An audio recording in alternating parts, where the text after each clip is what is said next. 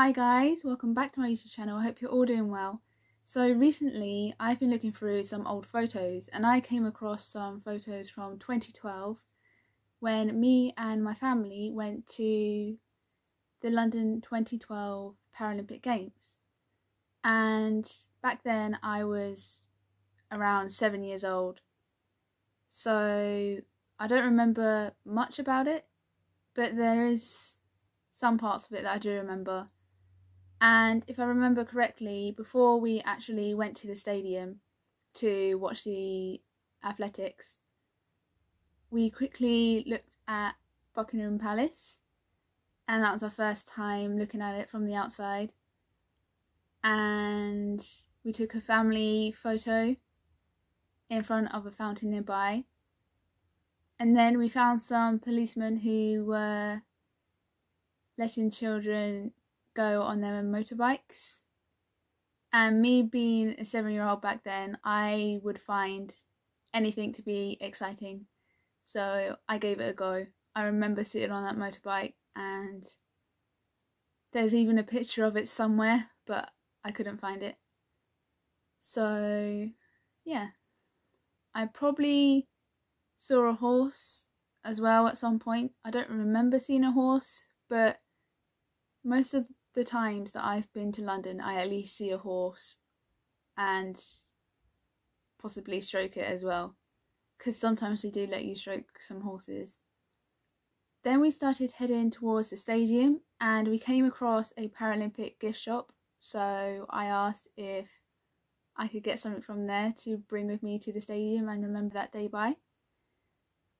So once we got in the stadium, our seats were quite close to the front. We could see the wheelchair racing and I think the long jump. And the Olympic torch was quite close by. So that was fun to see. I was very excited about that when I first realised. I don't know why, I just was excited about it. And back then I did not have a phone because I was too young to have a phone, so I videoed and took photos on my Nintendo 3DS because that was my camera back then. And then at some point during the day we just walked around the local area and we came across a nice water feature that spelt words out of water. So that was quite fun to see. I just found it very satisfying as it was really well done. And the atmosphere that I felt in the stadium was crazy, as everyone was cheering their country on. And so it did get quite loud, because especially the people behind me, they were like full on shouting. I don't blame them. And it's a very big change to actually being there compared to watching it on TV. At least when you're watching it on TV, you can turn down the volume, whereas when you're there, you can't really do much about it. And at one point, one of the cameras that was filming the event for those at home, I saw them moving about and it was interesting to see how they were doing it. So I really enjoyed that day because it was an experience that doesn't come around that often. So I think that's why we did it. We were going to see the Olympics, but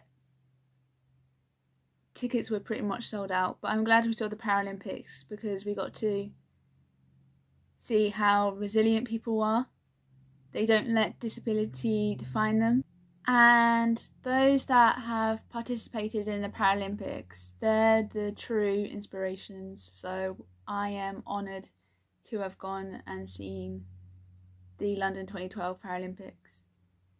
So that's all that I can remember from that day. And I hope you guys have enjoyed this video. And on that note, I'll see you guys on the next one.